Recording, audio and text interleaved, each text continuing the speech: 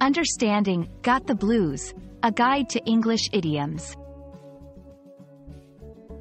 Hello, everyone. Welcome to our English language learning series.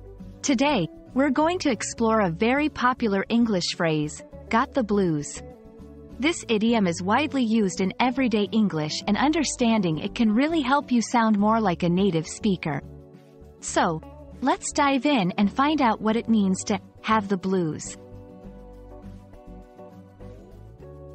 The phrase, got the blues, refers to a feeling of sadness or melancholy. It's often used to describe a low mood or a feeling of slight depression. The origin of this phrase is deeply rooted in music, particularly in the blues genre, which often expresses themes of sadness and emotional struggles. To better understand how to use this phrase, let's look at some examples. 1. After she lost her job, she really got the blues. 2. The rainy weather always makes me get the blues.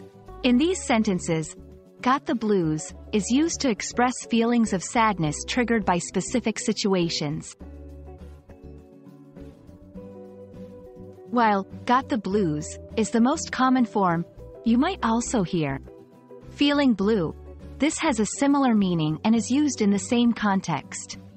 Blue mood. This is a noun phrase that also describes a state of sadness. It's important to use this phrase in the right context. It's suitable for informal conversations and can be a way to express empathy or understanding.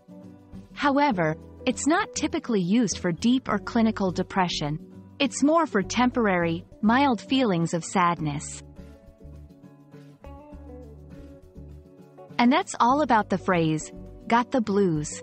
I hope this video helps you understand and use this idiom correctly in your conversations.